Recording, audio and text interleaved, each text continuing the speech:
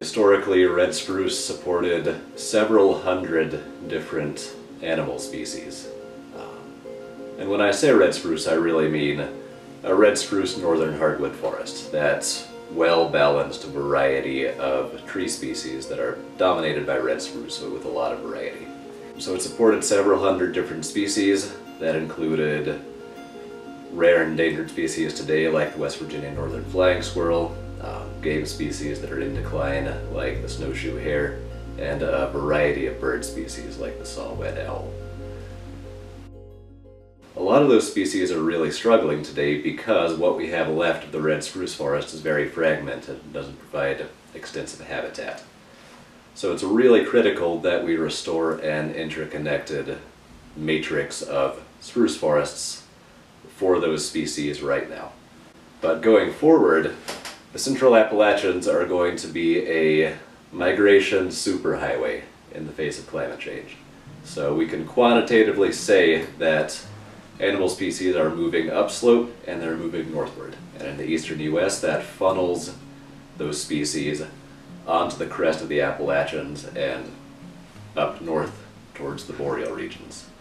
Now, not everything's going to go that far, but there's going to be a lot of species flow right in and around this region, right in the high elevations that were historically spruce forest. Those animals, of course, are seeking cooler and wetter habitats, and red spruce forests are the coolest and wettest habitat we have.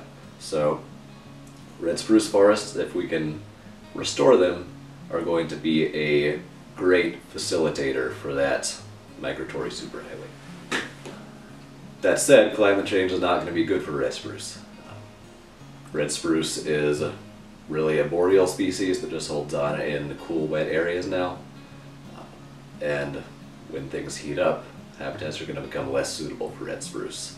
Now, red spruce forests do self-sustain even under warm conditions, and so if we can get spruce forests into the canopy before climate change really has its worst effects, then that spruce forest will self-sustain for a long time. So, prior to the industrial logging era in the late 1800s, early 1900s, red spruce was the dominant canopy conifer in the high elevations of the Central Apps, especially West Virginia. So in West Virginia, red spruce dominated about 500,000 acres and was an important forest tree on about 1 million or 1.5 million acres. After the industrial logging era, red spruce was essentially wiped out, except for a handful of pockets here and there that were missed by the big cut. Since then, it's gradually recovered naturally up to about 50,000 acres of healthy red spruce forest remaining, so about 10% of its original range. So studies in the early to mid 1900s suggested that red spruce would take about 1,000 years to recover naturally. We're 100 years in, and it's about 10% of the way there, so we're pretty much on track.